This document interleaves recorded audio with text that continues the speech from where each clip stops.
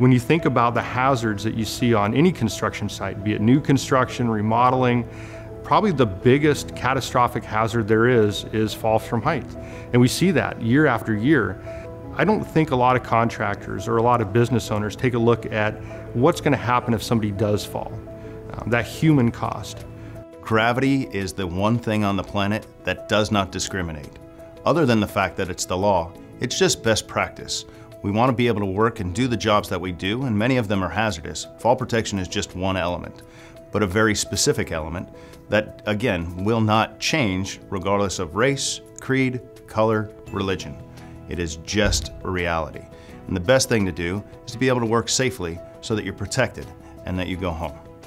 Obviously, I think safety is important to everyone, and as a contractor, you want to make sure everybody's protected. By the end of the day, you want to go home and feel good that it was a good day, it was a productive day, and nobody got hurt, and you treat employees as part of your family.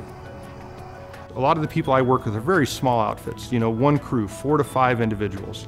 They become like a family, right? You know what each other's kids are doing, you know what sport they're in, you know what their spouse is doing. I don't think they think about the fact that if they allow somebody to get up there and work without fall protection and they fall, that's one of your family members that just got hurt. And I don't think they think about it in that fashion until afterwards when it's too late.